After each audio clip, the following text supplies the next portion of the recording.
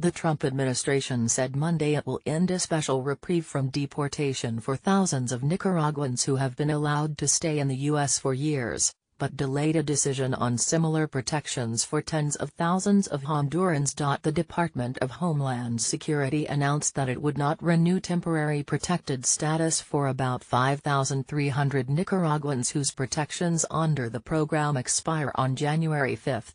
They will be allowed to stay in the U.S. only until January 5, 2019, unless they qualify to stay under other provisions of immigration law, senior administration officials told reporters.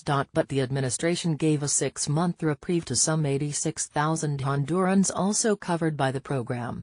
The officials said that Acting Homeland Security Secretary Elaine Duke needed more time to determine if conditions in Honduras had improved enough to allow them to return home. The temporary status program was originally set up to protect immigrants from countries that were badly hurt by hurricanes, earthquakes and other natural disasters.